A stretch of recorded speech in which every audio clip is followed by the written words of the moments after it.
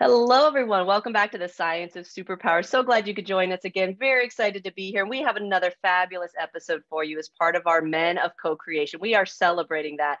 The Superpower Network celebrates the men of co-creation, men who've dedicated their existence to the pursuit of something beyond themselves in areas like science, business, medicine, personal development, religion, family, relationship, and many others. These men have stepped up and said yes to co-creating a world that aims to inspire all of us. Thank you for modeling admirable character and honorable pursuits. We love you, love each other. And today's guest truly is no exception, folks. I'm so excited to introduce you to him. So we're going to jump in and do the superpower activation piece so you can hear from him yourself. I am Tonya Dawn Recla, and I have superpowers. All right, it's your turn. And I'm Rabbi Rami, and I have superpowers. Brilliant. I love it. All right. What are your superpowers and how are you using them for good? Well, I'll tell you, right, because I never thought of myself as having superpowers. But I was in Europe one time at a European Union conference. And the conference wasn't going well. It was people from all over Europe, and they were supposed to be in dialogue, but there really was no dialogue happening. And at some point, a fellow from India leaned over to the convener of the conference, and he whispered, though I could hear it, he whispered to her and said, "Turn this over to Rabbi Rami. He'll fix this." And so she said, "Okay, we're going to, Rabbi Rami's going to do something with us." And I was stunned. I didn't know. I had nothing in my head. I had no idea. But I sort of just, what do? You can't, if you think about it, you're stymied, you're stuck because you're in your ego. That's right. Oh my, what am I going to do? Well, I can't do anything. I'm part of the problem when I do that. So I was blessed enough not to get into that mode. And I simply trusted reality, trusted the universe, trusted the field, trusted the mother, trusted whatever you want to call it. And I simply gathered everyone together it's like a huddle. There were a lot of us. It was a big huddle. And I asked everyone to find their heartbeat and to tap their heart to their own rhythm. And after just a couple of minutes, everyone was actually tapping in sync. And then I started a chant. Now, I do a lot of chanting in different languages, but one of my favorite chants is Om Namah Shivaya, a Hindu chant. So I started doing that in Sanskrit, and everyone slowly picked it up. It's not very difficult to do. And there was a Hindu guy there from India who was a well-known Indian guitarist and Swami. And he left the huddle, grabbed his guitar, came back, and he started playing the music for the chant and bringing the chant to a more aesthetic level than I was doing a cappella. And the whole group just started tapping their hearts and singing Om Namah Shivaya. And we did that for a little while, and the group became one heart, one voice, one chant. And then it just seemed to me time to stop, and we ended it and went back to our seats. And the whole energy of the room had changed. We were now really in communion, even more powerfully. Later on that morning, I asked the guy from India why he did that. And I said, "Why would you do that to me?" And he said, "Don't you know that's your superpower? Create these rituals that will bring disparate groups of people together into a greater harmony." So that's my superpower. And the way I use it is the way I used it in that case, to help people experience the greater unity of which we are all a part. So beautiful. What a fabulous story and a great setup to today's conversation, because we're going to be sharing the walk of the Lamed Vavnik.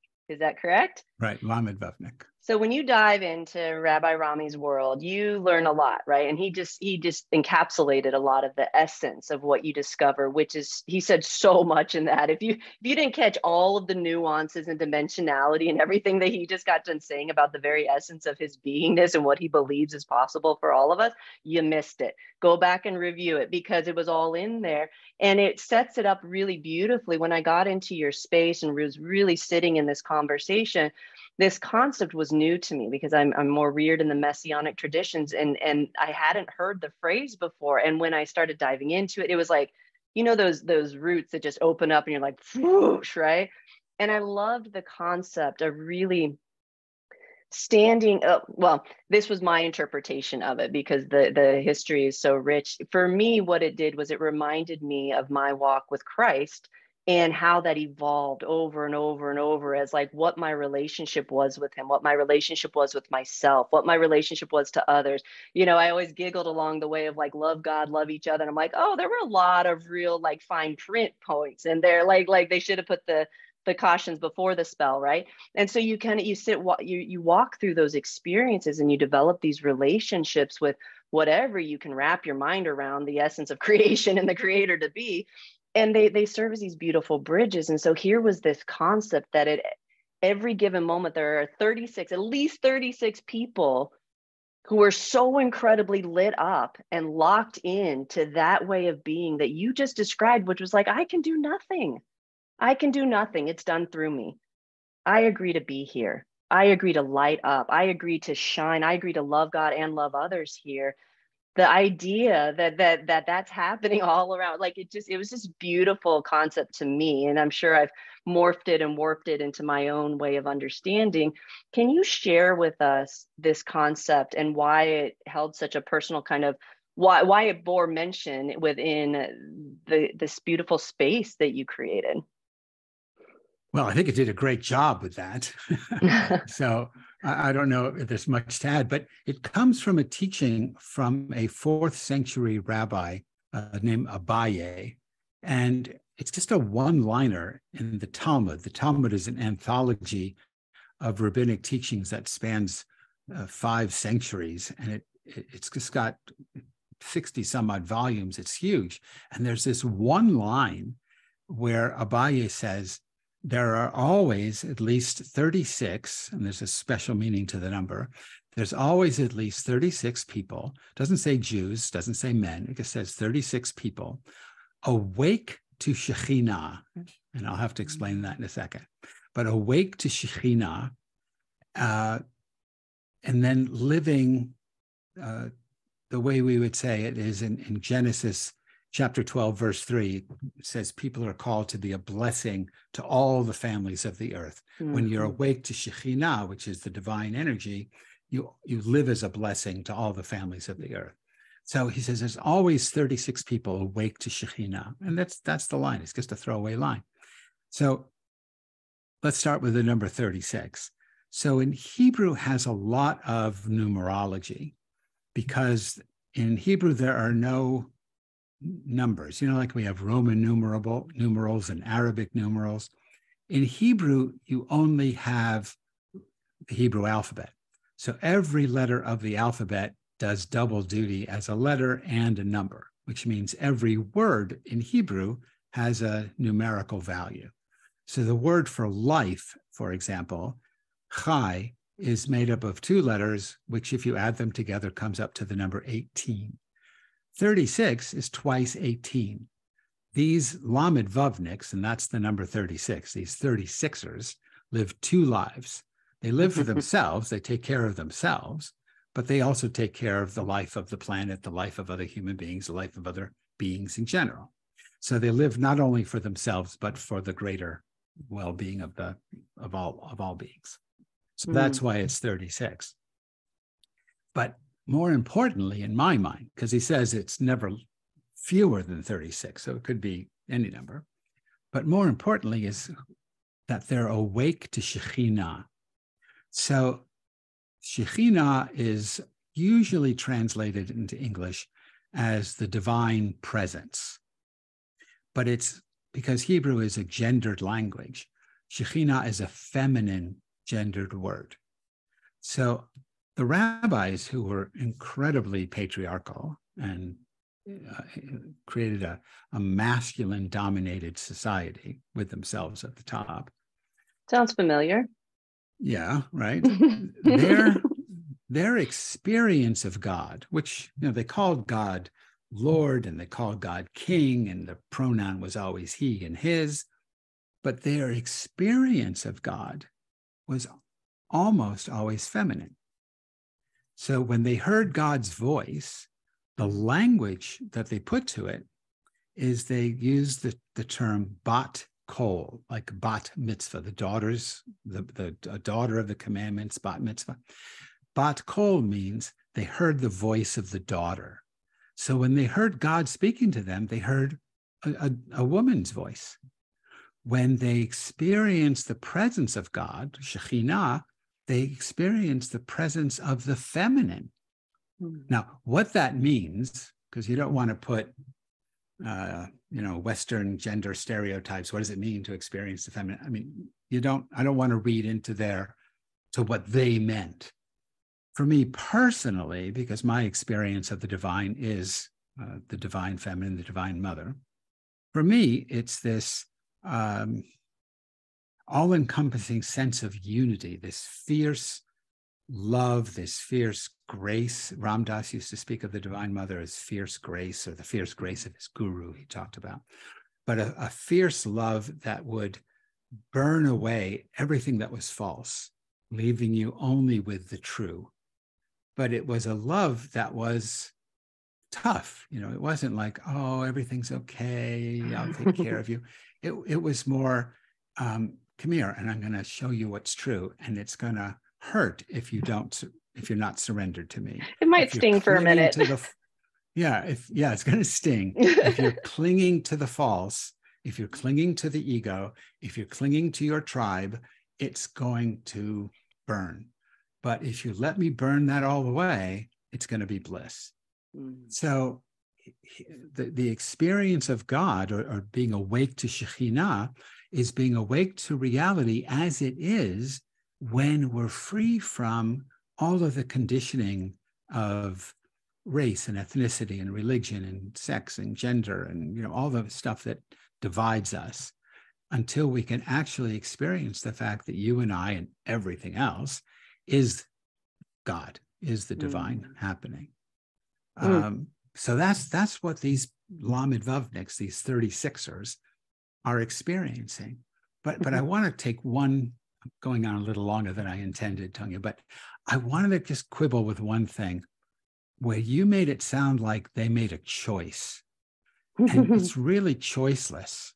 Right. That it's not like you can set out, I'm going to awaken to Shekhinah. And because that's ego. It's not that you can do this by yourself or for yourself. You can simply strip away, and even then you'll need the help of the divine, but you can strip away what the Hindus call neti, or in Christianity, the apophatic, the path of the negative, where you just say, not this and not that and not that and not that, until you've taken away all the false, and what's left is what's true. But the ego can't do it. It's done for you by the greater reality of whatever you want to call that greater reality. It's a gift of grace. And once you've received the gift, and I think she gives it to everybody equally, it's just a matter of, are you open or you're not open? But if you stumble into it and you're open to it, it's not a matter of, oh, I chose this, or I'm doing this, and too bad for you, you didn't. It's it's luck, it's grace. I'm just lucky enough to do this. Or I've been lucky enough to bump into someone who's awake, and they've guided me into how to do this. But ultimately, it's not me. It's not my choice. It's not like, it's just not ego driven. It's something else. I don't know if that makes sense, but totally. The way that I encapsulate it for myself is I made a choice. I made a choice to develop myself so I could stay awake and consciously aware, so that those moments present themselves to me. And when they present themselves to me, I'm prepared, right? Energetically speaking, I've gone through those processes that you talk about, right? The life review process, like not waiting till death to start that process, right? Because early on, it became really apparent that we can teach people sort of how to clean this stuff up. But ultimately, if we're continuing to replicate programs that started the mess in the beginning, we also have to be willing to change how we're being in every moment. So perhaps it's not applicable to the tradition of that story. What it reminded me of was every single moment reminding yourself of the choice you made, kind of thing. Like that to me is what inspires me to move through some moments when I'd rather let my conditioning take hold, but I know what that creates. Now, that's being in some semblance of conscious choice. And I can see where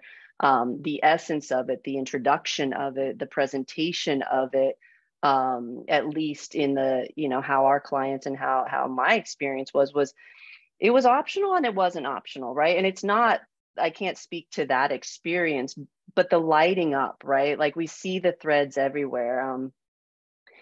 Being the one, I like to remind people, like, just because somebody accepts responsibilities being the one doesn't exempt you from also being the one, right? We're all the one. Like you said, it's available to everybody.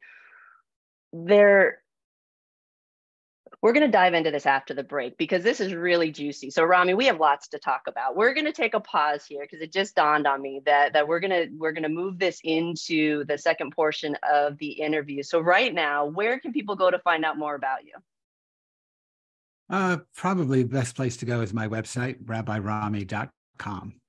Beautiful, beautiful. And go over to Superpower Experts, folks, if you want to learn how to kind of walk with this, right? Well, the master your personal power stuff, the starting out of like, how do I even explore this for myself, right? This wealth of information that Rami's bringing forward here, like it's held up. It is available in terms of what you do in every moment. And seeing that, I think, is incredibly powerful. So you can check that out at superpowerexperts.com. I cannot impress upon you enough the work that Rami's got going on over in terms of the depth of the religious material, the depth of the history. I mean, you feel it, right? It's like, I just want to keep listening to you, like, tell me more and tell me more, because the way you've synthesized the traditions and are able to bring them together and mirroring them, that creates that unifying kind of feel of finding that lit up thread in all of it. And so make sure you're going over into his space, particularly if you're drawn into some of the religious traditions and you're trying to make sense of how they all kind of fit together, how you can fit all of the different traditions that you've got going on inside of you into some semblance of a way to make sense of it. His space does a great job of that. We will be right back after the break, folks, because today Rabbi Rami Shapiro is here sharing the walk of the Lamed Vavnik. We will be right back after the break.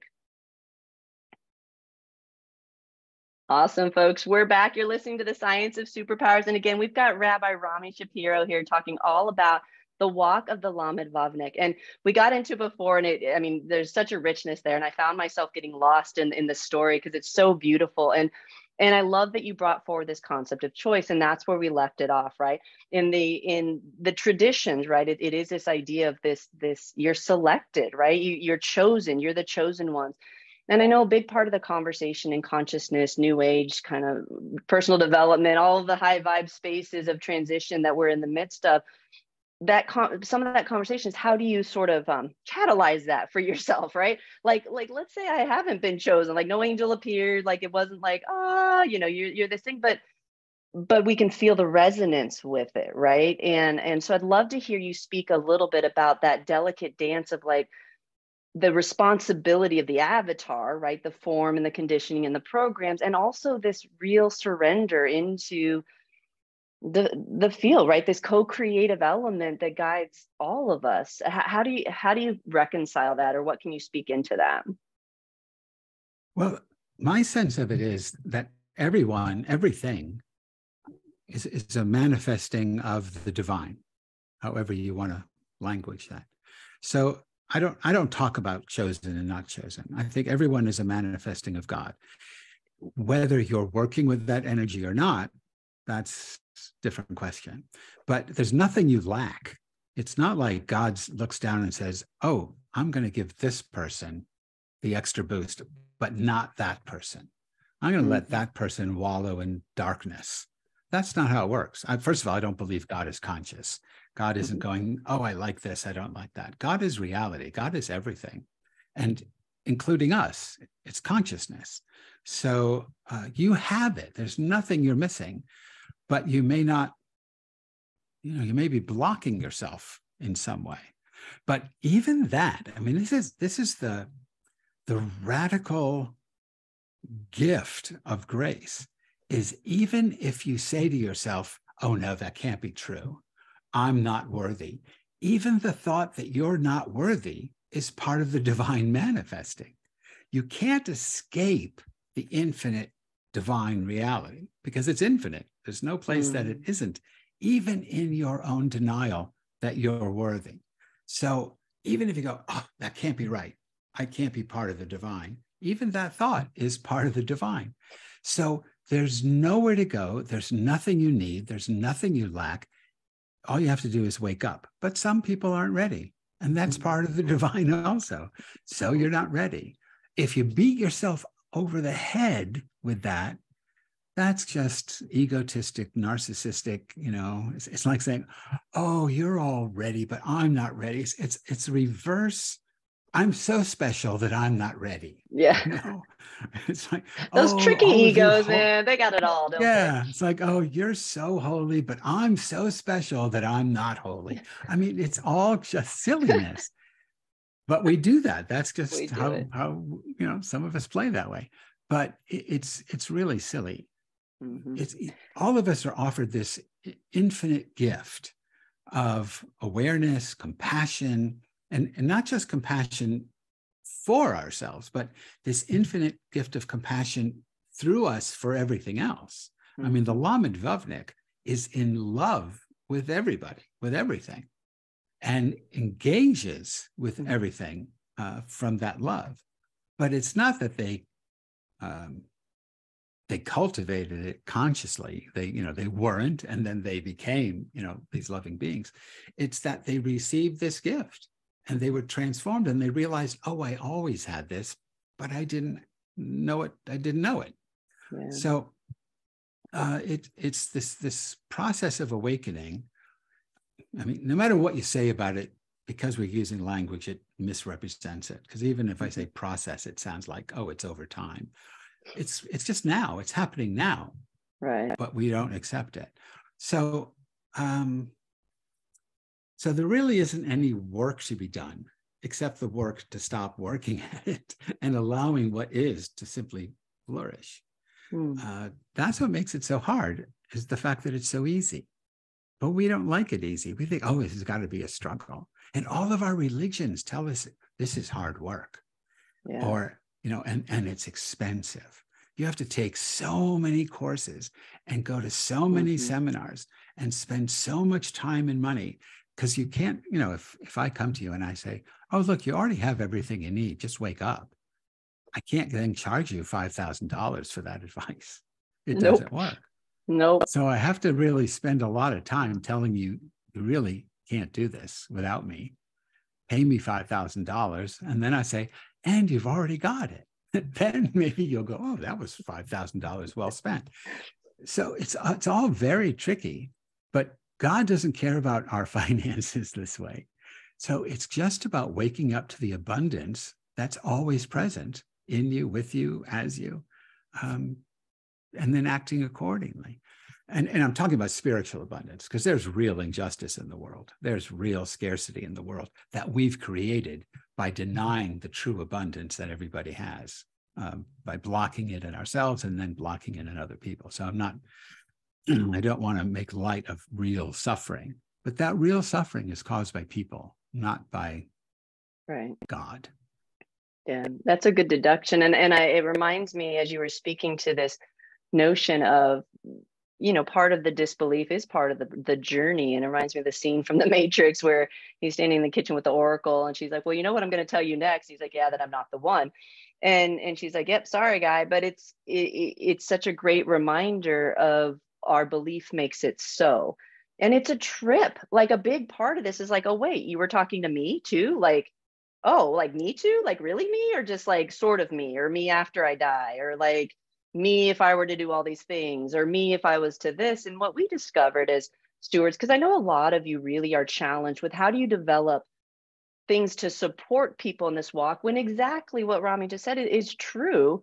And so there is this beautiful walk of what are we exposing ourselves to? You know, a big part of the network when we started in 2016 was to broadcast out exactly this type of information, because what we found was the clients we were working with were having a lot of difficulty managing to maintain that state of awareness in their current environments. It wasn't that they were lacking, it was that the environments that they were in were conditioned in certain ways.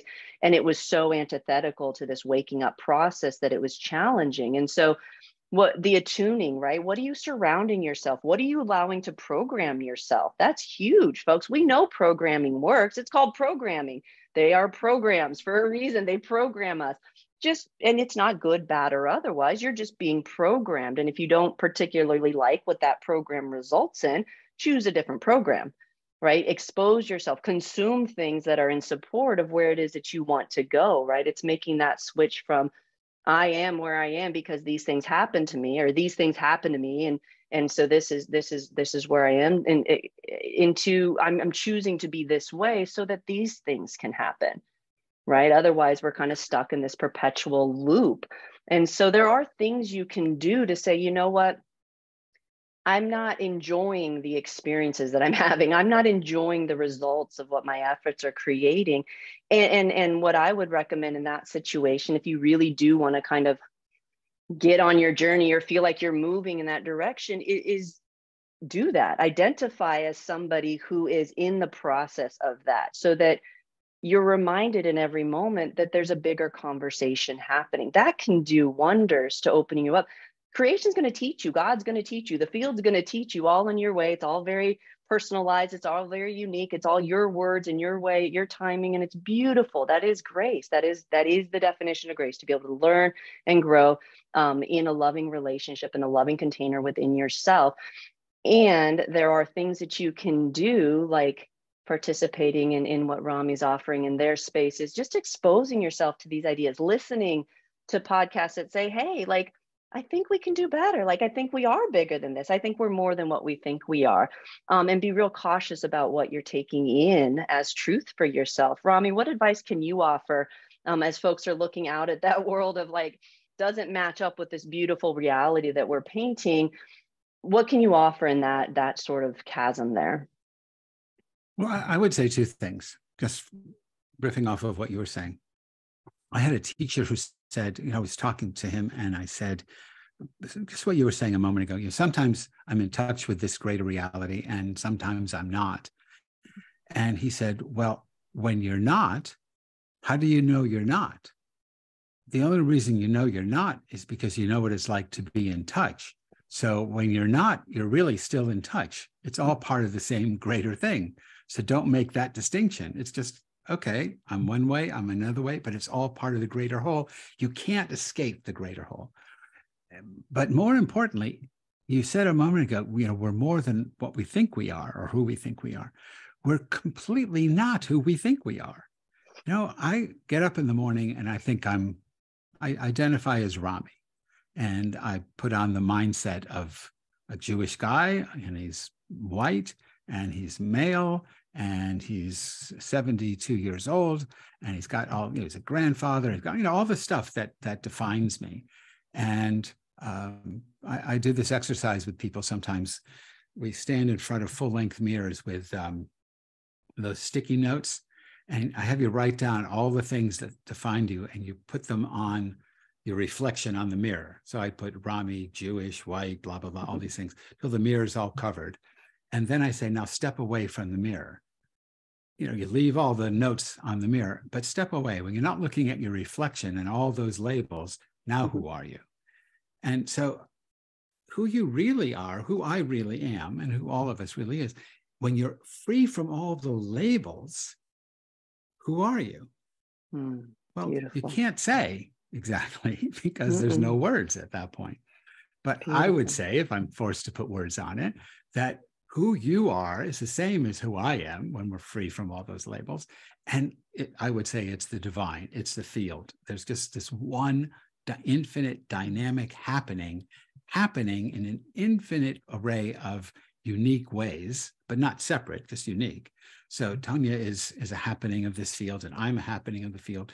And when you look at the specific happenings, they're unique and different and precious, but never separate. But when she and I can step out of the unique, when she can step out of the Tonya and I can step out of the Rami, it's just the happening itself. That's right. You're really the happening. The happening's never born. The happening never dies.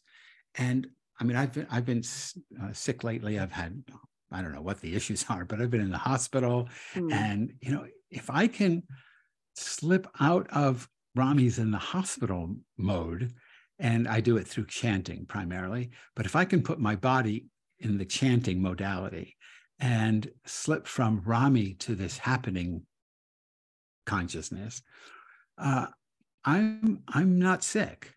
Yeah. I'm just the infinite.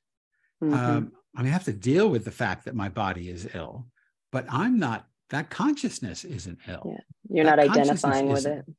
Yeah. And because it's not me. I mean, I'm this, the Rami that's sick in the hospital is this big, but the universal field is immense. That's right. So that's right.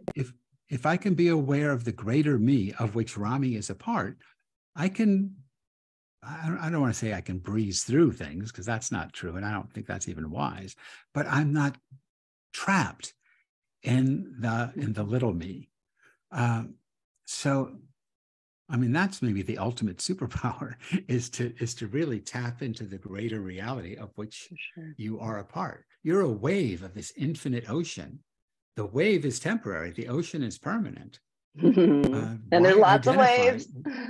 Yeah, and they're all cool. And That's some right. of them are stormy and some of them are calm or whatever. But there's no good wave or bad wave. But there's only one ocean. And when the wave that I call Rami is finished, anyone who loved that wave will grieve. And the extent to which I identify as that wave and I see I'm coming to the end of my run, I'm going to be upset. But that's stupid, because I've forgotten none of the ocean. And the ocean just keeps rolling on. So the ultimate awareness is to realize you're the ocean as well as the wave, but mostly the ocean. Beautiful, beautiful. I love that. Do you know, we were teaching social identity theory to counterintelligence agents, my husband and I. We would hold up, we had a hula hoop exercise and stuff that I gleaned through my time in academia. And so I love that you brought that up of who are we, right? How do we identify? Like in every field, folks, this isn't religion. This isn't spirituality. Seriously, we were teaching it in military, government, counterintel, corporate, academia. Everybody is asking these questions. I don't know anybody after the pandemic who's not going, what? Like, what just happened, right? Yeah. And so we're all dealing with this now in the sense of like some level of identity crisis, confusion, like existential whatnot is happening within so many people. Take this advice to heart, folks. You're not alone, first of all. Many people are kind of wondering, what's going on? Who am I? Like big questions, right? And if you want some guidance, right? If you want some support, make sure you're getting it from the places that feel good to you, right? Go check out Rami's work. Get over to superpowerexperts.com, folks. We all have tons of resources for you. Remember that you get to choose in those moments to remember how big you are, right? You are the entirety of it all. And we are full of contradictions. And that's part of what makes this so incredible. And so, Rami, thank you so much for being here, for being a celebrated man of co-creation, dedicating your existence to something beyond yourself. A grateful world thanks you. And on behalf of the Superpower Network, we thank you because we see what you're doing and we know you're making a difference. So thank you for your efforts. Well, thanks for having me on the show, and it was really a pleasure. Oh, so glad. And we're so glad that all of you continue to join us here. You can watch The Science of Superpowers now on YouTube and Rumble. And of course, we're everywhere else, all the podcast places. Thank you for making the Superpower Network in the top 1.5% of podcasts globally. Folks, we are having these conversations. People are listening. We are ready. It is time, right? Go get yourself lit up some way, somehow. Go light up. Remember who you are. Go be of service, folks. That helps tremendously. We have been talking with Rabbi Rami Shapiro here all about the walk of the Lamed Vavnik. If that didn't inspire you, folks, I don't know what will. Listen to it again, and it guarantee it will. All right. So, Rami, take care. We love you all. Love you to out there in the communities. And until next time, love each other. Take care.